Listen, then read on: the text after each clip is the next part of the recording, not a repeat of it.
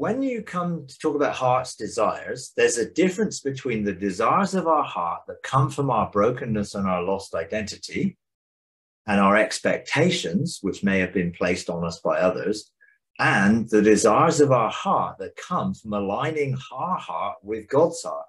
And when we're in intimacy and when we resonate with the heart of God and our heart's desires are aligned to God's heart's desires, then we can focus our intention, which is an intention is the desire and the motivation for those desires to be outworked. And therefore we can choose the reality where those desires are fulfilled. And of course we know that in hope deferred makes the heart sick, but things fulfilled are like a tree of life.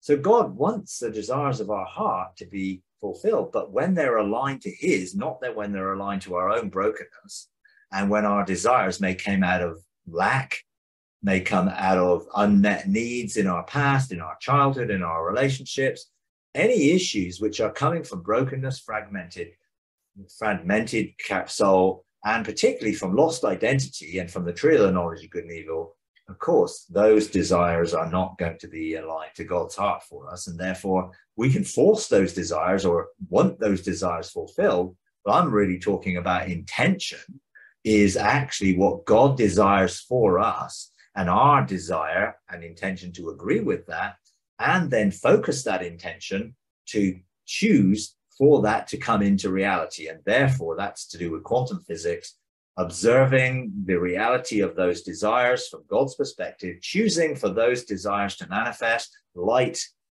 collapsing the quantum wave function into manifestation, and then those things falling around our lives. Now, obviously, you can't set the desires of your heart in such a way that you try and control and manipulate somebody else.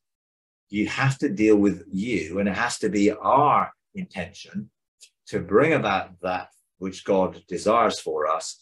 You know, and I look at my own life and look at my life from what I desired for my future was to have my relationship with God to continue and live on my own.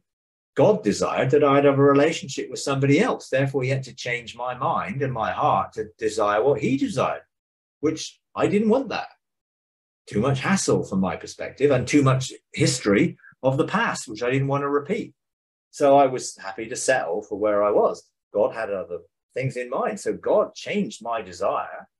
I agreed with him and accepted that my thinking was wrong, and I had to choose to align with his desire. Then I released that intention to find the person that he wanted me to engage with. So I engaged him, which is what I've shared, previously in various formats. So in a sense, practically, it means choosing the reality that aligns to the Father's heart with no double-mindedness, doubt, or unbelief. If you're double-minded, you're unstable, and you won't ever see anything manifested other than what you already have memory of from the past. If you want to see the future different from the past, you've got to look into what God's desire for the future is for you and choose that. Discipleship with God is God bringing me into an alignment with the desires of his heart for me, revealing them, showing me who I am, revealing my identity.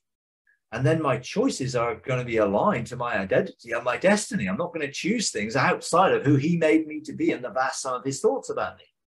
So I'm going to enter into his mind and agree with him, which is going to renew my mind. It's going to be getting me out of the mold that I've been placed in by the past. So you got to, I guess, look at the desires of your heart in relation to God's desires for you and see what aligns and what don't. And don't just make the assumption that the desires of your heart are God's desires for you, because they may not be. Make sure you engage the Father so the Father can reveal his desires for you. Brood there in his heart. Engage the cradle of life and brood so you become a resonant frequency that can speak with his voice. And then when you speak that into being, you have authority to bring about that focused intention so that it begins to manifest around your life. And of course, he wants to disciple us. And even Jesus was discipled by the Spirit. It's like, morning by morning, he woke with the ears of a disciple to listen to the Father's voice, to listen to the voice of Jesus, to listen to him.